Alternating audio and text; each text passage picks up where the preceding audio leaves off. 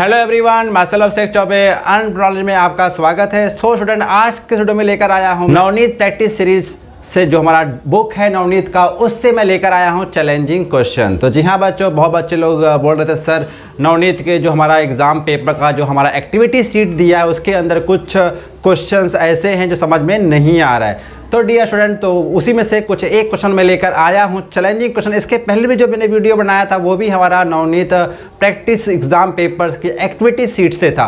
Now इसमें जो हमारा एक क्वेश्चन दिया है बोर्ड पे आपको दिख ही रहा होगा चैलेंजिंग क्वेश्चन। तो डियर स्टूडेंट, बहुत ही ईजी क्वेश्चन है ये। इसका जो सोल्यूशन है बहुत ही ईजी है।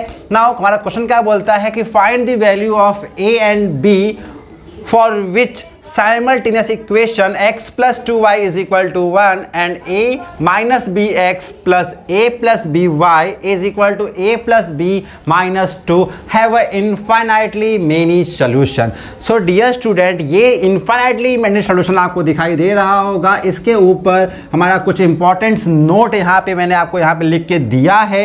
इस नोट्स का आप लोग स्क्रीनशॉट ले लीजिए। स्टूडेंट, बहुत ही इंपॉर्टेंट है ऐसे सम्स के क्वेश्चन को सॉल्व करने के लिए ये नोट्स जो है बहुत इंपॉर्टेंट है। इसका स्क्रीनशॉट लेके रख लो। नाउ हमारा जो पहला नोट्स का जो दिया है कि if a1 upon a2 is not equal to b1 upon b2 then the pair of linear equation has exactly one solution. Student, जब हमारा एग्जैक्टली वन सोल्यूशन होगा at that condition a1 upon a2 is not equal to b1 upon b2। Now हमारा जो second बोलता है notes वो ये है कि if a1 upon a2 is equal to b1 upon b2 is equal to c1 upon c2 then the pair of the linear equation has infinitely many solution. Infinitely many solution बहुत ही important है ये statement dear student. Now third हमारा जो property आप बोल सकते हैं इसको, वो क्या बोलता है a1 upon a2 is equal to b1 upon b2 is not equal to c1 upon c2 then the pair of linear equation has no solution। So student,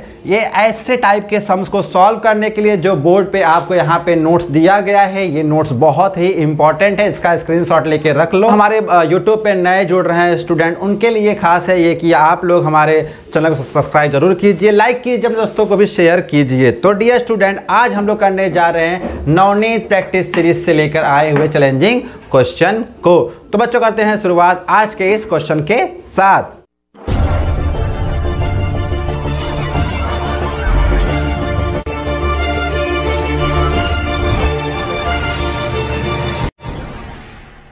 okay dear student, तो करते हैं स्टार्ट हमारा solution के साथ। तो हमारा जो question का जो हमारा इक्वेशन है कुछ इस तरह है कि x plus 2y is equal to 1। This is my equation number 1। Now second equation हमारा है a minus b x plus a plus b y is equal to a plus b minus 2। This is my equation number 2। Now क्या करना है student, जो हमारा ये जो हमारा इक्वेशन है इसका हम कंपेयरिंग करेंगे। कंपेयरिंग किससे करेंगे? सो comparing above equation 1 bye a1x plus b1y is equal to c1 and equation 2 by a2x plus b2y is equal to c2। So student, इस हमारा जो कंपेयरिंग करना है अब इक्वेशन को किससे करना है? इससे करना है। बहुत ही इजी है स्टूडेंट, इससे तो आप कंपेयर आराम से कर सकते हो। नाउ a1 इधर b1 इधर c1, ये मेरा कांस्टेंट टर्म नंबर पार्ट है। ना इन दिस कंडीशन मेरा x वेरिएबल है, यहाँ पे कुछ भी नहीं है तो वहाँ पे क्या होगा? 1 हमारा एज अ कोएफिशिएंट होता ही है। ना जो हम कंपेयर करेंगे फर्स्ट इक्वेशन को इससे, तो a1 की वैल्यू मिल जाएगा, a1 आ जाएगा 1। ना b1 क्या आ जाएगा 2 एंड c1 क्या आ जाएगा 1। ओके बच्चों, बहुत ही ईजी है। सो हम कंपेयर करेंगे इससे, तो a1 a2 और ये sorry a1 b1 and c1 ये हमारा मिल जाएगा। नाउ हमारा सेकेंड जो इक्वेशन है उसको कंपेयर करेंगे इससे, तो ये जो टर्म है ये a माइनस b, इधर दिया a प्लस b और ये टर्म, ये सारे टर्म हमारे क्या है? कांस्टेंट टर्म है, नंबर पार्ट है। तो हमारा कंपेयर कर लेंगे तो ये हो जाएगा मेरा a2। So a2 is equal to a minus b and b2 is equal to a plus b and c2 is equal to a plus b minus 2। So dear student, बस आपको क्या कर लेना है? कंपेयर कर लेना है। कंपेयर करने से हमें मिल जाएगा a1 b1 c1 a2 b2 c2 के वैल्यू।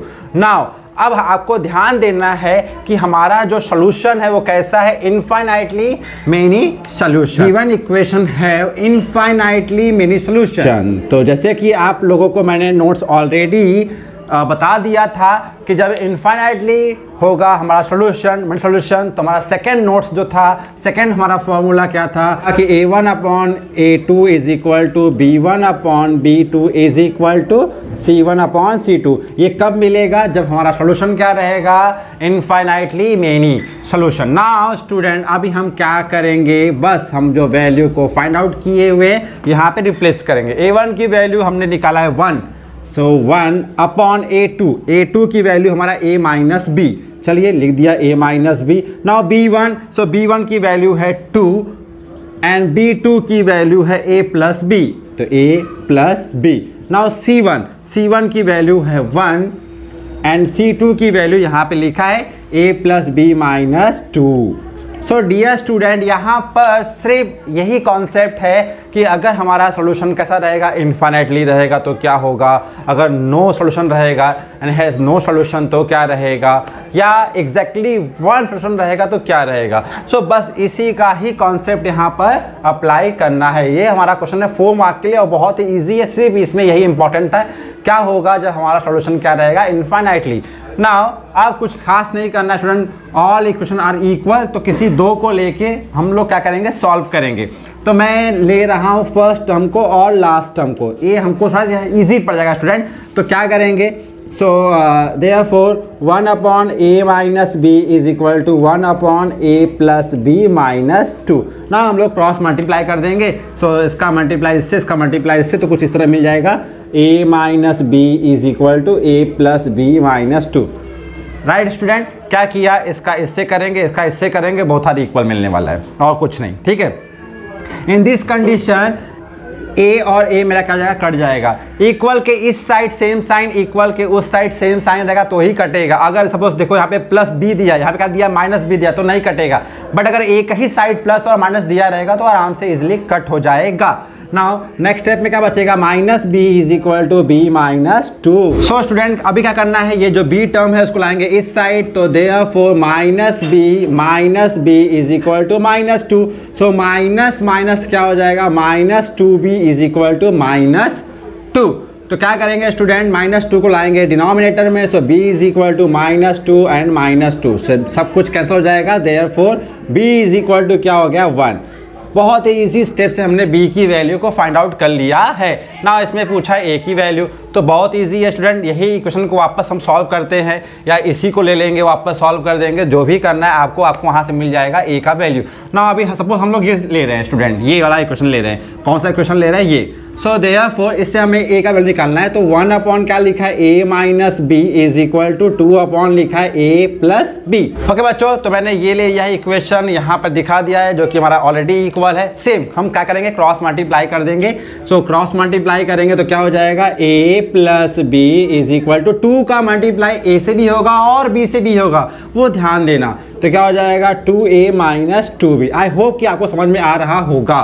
क्या क्या स्टूडेंट, इसका मल्टीप्लाई 1 से करेंगे तो आपको क्या मिलेगा, यही मिलने वाला। 2 का मल्टीप्लाई अगर a माइनस बी से करेंगे तो a से भी होगा और b से भी होगा, बीच में साइन कर दिया है, माइनस दिया है ना। क्या करना है, अभी अपने को मुझे b की वैल्यू पता है 1, तो जहाँ पर b है वहाँ पे 1 रख देते हैं, तो क्या हो जाएगा देखते हैं ना। देयरफॉर अब यहाँ पे देखो ये a है, इसको लाएंगे इस साइड, राइट, तो क्या हो जाएगा a माइनस 2a, ये b है, ले जाएंगे इस साइड, तो क्या हो जाएगा माइनस 2b और माइनस b। ओके बच्चों, क्या किया हम लोगों ने, a को लाया इस a के पास, b को लाया उस b के पास, तो यहाँ पर क्या बन जाएगा, minus a is equal to minus 3b, right, minus a is equal to minus 3b। Now minus minus get cancel, so therefore a is equal to 3b, but b की वैल्यू क्या है, 1, सो a is equal to 3 into 1। Now therefore a की value क्या आ गई, 3। So dear student, इस तरह हम लोगों ने इसका ए और बी का वैल्यू को हमने फाइंड आउट कर लिया बहुत ही इजी तरीके से। ओके डियर स्टूडेंट, तो इसमें सिर्फ यही हमारा इंपॉर्टेंट था कि जो हमारा इक्वेशन है वो किस टाइप का है। यहाँ पे लिखा है इनफाइनाइटली मेनी सोल्यूशन, तो इस तरह से हमको मिल गया a1/a2 is equal to b1/b2 is equal to c1/c2। So dear student, इसके जगह पे कुछ भी पूछ सकता है, इसीलिए मैंने आपको पहले ही 3 नोट्स प्रोवाइड किए हुए हैं। उस नोट्स का हम लोग यूज करेंगे और इस टाइप के सम्स को उसी तरह से सॉल्व करना है। ओके डियर स्टूडेंट, तो इस तरह हम लोगों ने नवनीत प्रैक्टिस सीरीज का एक सम्स तो ऑलरेडी यहाँ पे मैंने यहाँ पे सॉल्व कर दिया। इस तरह मैं बहुत सारे सम्स लाता रहूंगा। इस वीडियो में इतना काफी है। Thank you very much. करने से पहले आप लोगों को यहाँ पे मैं स्पेस दे रहा हूँ। इस सम्स का आप लोग अच्छे से स्क्रीनशॉट ले सकते हैं। स्क्रीनशॉट ले लीजिए बच्चों। ओके बच्चों, तो आज के वीडियो में इतना काफी है। Thank you very much and bye bye.